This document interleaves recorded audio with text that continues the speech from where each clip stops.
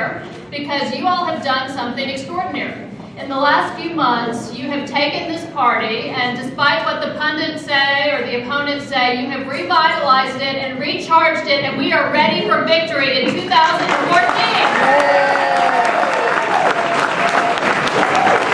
And so what we do this year is going to, I think, shake up both this state and this nation. And you all know how much is at stake in this election. And you all know, because I've been talking to you as I've been in the back, and not too much in the back, hopefully talking, but a little bit.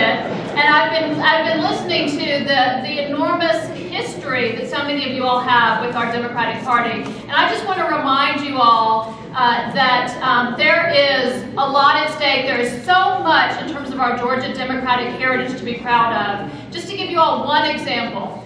In the last few weeks, we've heard from one of the Republican opponents in this race, and he talked about the fact that he thought that our little kids, needed to sweep the floor to earn their lunches, their nutrition.